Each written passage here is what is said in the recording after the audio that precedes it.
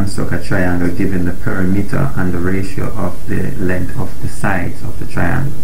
In this example, we have the perimeter being 120 millimeters and the length of the sides will occur in a ratio of 2 to 3 to 4. The first thing that we are going to do is to ensure that the length of our horizontal line DA equals 120, which is equivalent to the sum of the sides of our given triangle ABC. We also must notice that the ratio is 2 to 3 to 4, and if we should sum these up, we will get 9 equal parts on our division here. This is important as we move along. So let's start with line DE being 120 units. I'm just going to turn on Author and we'll type in 120, escape over a bit, and then what we need to do is to draw another line at a convenient angle. Turn off Author and I'll just draw my line somewhere here. Escape. Now what we'll need is there are 9 equal divisions on this line to divide line DE in 9 equal parts. So we're going to go to the Arc tool, select center, start, end, and we are going to select our center point here, and I'll start up here and I'm going to type in 10, enter for my convenient radius. You notice AutoCAD is scribing clockwise, so we'll hold down Control and then we'll select here as our second point. That's the first one.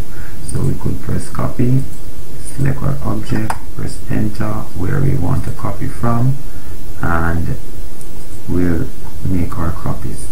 That's 3, and you can just replay and observe the command window while I executed the copy command. I have lost count in terms of how much I've copied, but I'm just going to do that one and press enter. So I'll count them quickly. 1, 2, 3, 4, 5, 6, 7, 8, 9. So I did do an extra one. Let's just delete that one.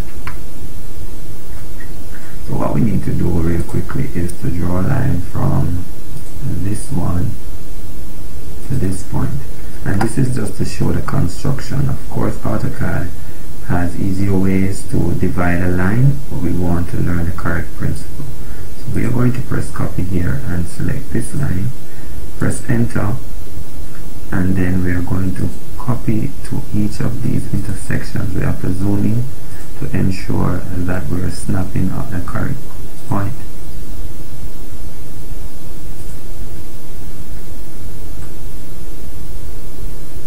So all of these lines would have been parallel.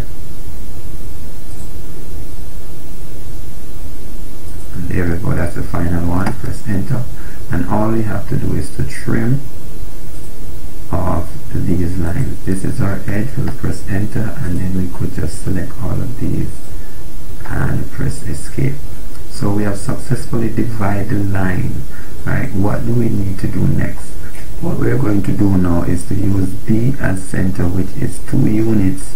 So the first 2 divisions, we're going to select the same Arc tool, use B as center, and radius BD, which is right here. So I'm going to select here, and we have to hold on Control to go in the clockwise direction, and I'm just going to stop my arc here, and we are going to select again point C, which is 1, 2, 3, 4, 5, 3 units away from this point. 1, 2, 3. So right here will be our, so I'm going to select the Arc tool again, and it's this one, and we'll have a radius of C to E, and we'll just scribe our arc now to intersect that first one.